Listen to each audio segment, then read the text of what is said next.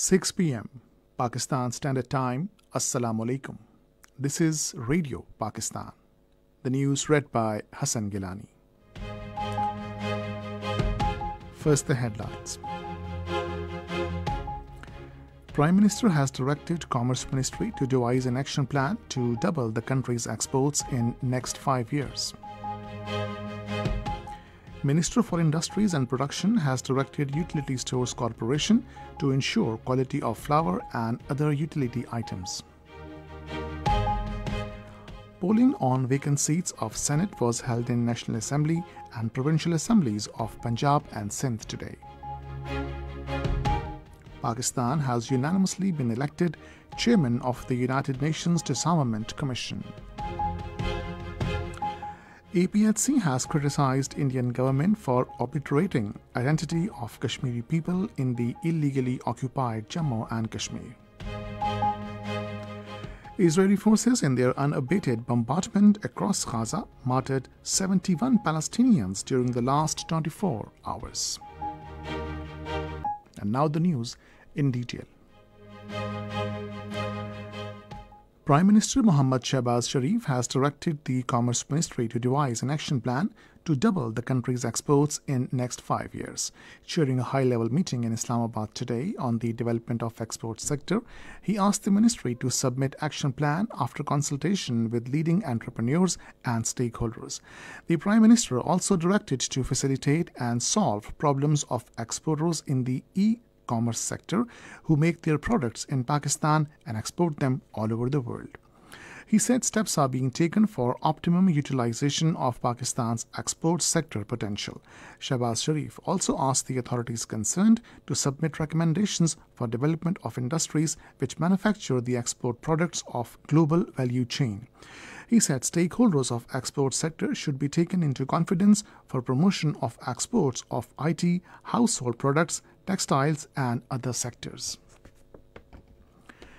Prime Minister Shehbaz Sharif has constituted a committee to address problems faced by Gilgit-Baltistan. He announced formation of the committee during a meeting with the Chief Minister Gilgit-Baltistan, Gulbar Khan, who called on him in Islamabad today. The Prime Minister directed the committee to submit its recommendations after consultation on all issues. Shehbaz Sharif also directed the construction of Danish schools in all 3 divisions of Gilgit-Baltistan. He said Danish schools are being established in the region for the boys and girls belonging to poor families. These schools will provide international quality education to children as well as accommodation facilities. The Prime Minister said development of the people of Gilgit-Baltistan and provision of health and education facilities to them is first priority of government. Shehbaz Sharif directed to accelerate work on the completion of Atabad and Harpo hydropower projects. The meeting was informed that completion of these projects will ensure uninterrupted power supply in Gilgit-Baltistan. The Prime Minister was informed that the construction of Naltar Expressway has been completed, which will play a key role in development and prosperity of the region. The Prime Minister also directed to prepare an action plan regarding development of tourism and solar energy projects in Gilgit-Baltistan. Minister for Industries and Production Rana Tanveer Hussain has directed the Utility Stores Corporation to ensure the quality of flour and other utility items. During a review meeting regarding Ramadan package in Islamabad today, he said no compromise should be made on recommended standard and quality of utility items. The minister also directed the corporation to overcome any loophole in this regard. According to the spokesperson of the ministry, a total of 12.5 billion rupees have been fixed for Ramadan package. Over 10 million bags of 10 kilograms flour will be distributed under this package, out of which 8.2 million bags have already been distributed. A total of 35,000 metric tons of sugar was procured under this package, out of which 27,000 metric tons has been distributed. Over 15,000 metric tons of ghee has also been distributed under the Ramadan package. Ishaq Dar of PMLN and Rana Mahmoodul Hassan of PPP have been elected senators. On the technocrat seat, Ishaq Dar secured 222 votes, while Raja Ansar Mahmood of Sunni Ittihad Council got 81 votes. On general seat, Rana Mahmoodul Hassan won 224 votes, while his rival candidate Farzand Hussain Shah of Sunni Ittihad Council could get 79 votes.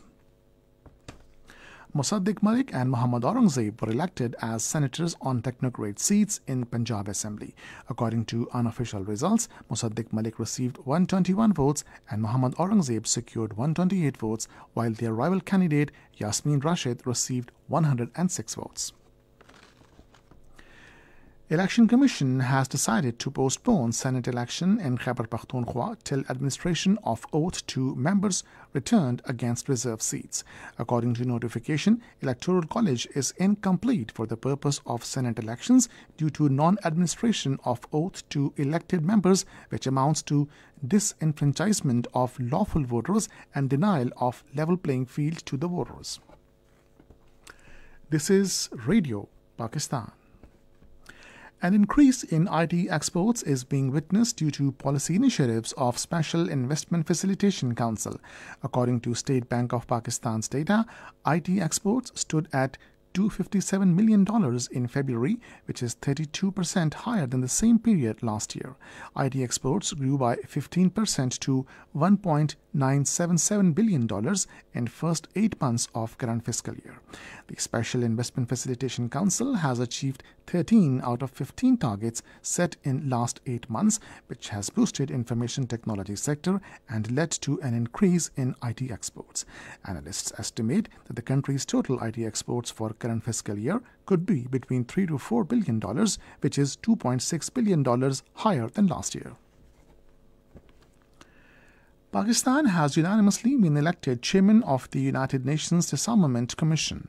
The election came at a meeting of the UN Disarmament Commission in New York. Speaking on the occasion, Deputy Permanent Representative of Pakistan to the United Nations, Osman Jadoon, said the UN disarmament machinery has delivered in equally challenging times in the past and remains well equipped to do so in the present with the right amount of political will and attention.